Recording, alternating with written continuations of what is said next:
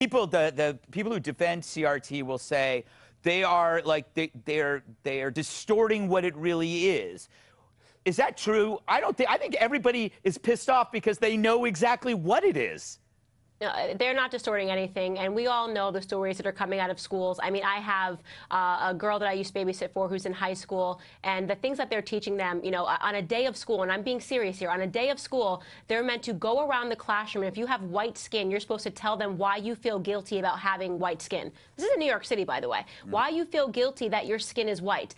I cannot comprehend that. That's incomprehensible to me, because when I was growing up, we never talked about color because we didn't see it. What they're trying to do is systematically program children to see color because they want them to eventually become activists, and they want them to hate one another. They see an opportunity in division. If you can teach them to be divided young, then you can turn them into activists and angry people that become Antifa marchers when they're older.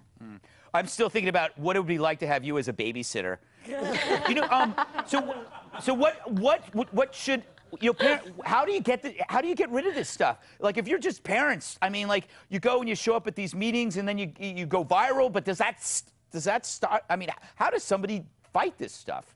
I would, you know, I don't have kids, so it's like I don't have to worry about this stuff. Yeah, well, I will tell you this. That's the #1 question that I get on the road. Parents to go, what do I do? What do I do? And I look back at them and I get kind of angry because I'm like, listen to what you're asking me. You're asking me what you should do with your child when a predator is at bay, right? I mean, the concept that you're asking what you should do when somebody is trying to harm your child, because that's what's going on in these classrooms, whether it's the pornography that's being taught, the critical race theory that's being taught, the classroom environment has become predatorial. And you're asking me what you should do. What would you do if any predator went after your child?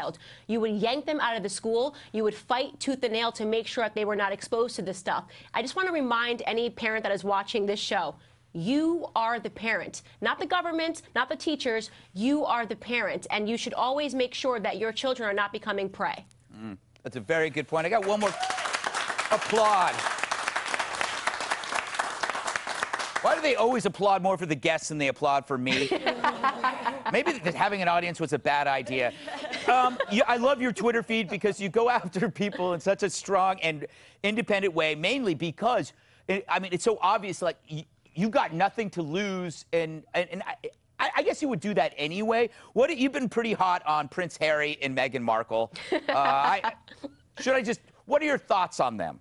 Oh, so many thoughts. Yeah, you know, I actually, as far from thinking that I have nothing to lose, I have an entire country to lose, and that's why I say whatever I want, you know. Regarding Harry and Meghan. Thank you. I love this audience.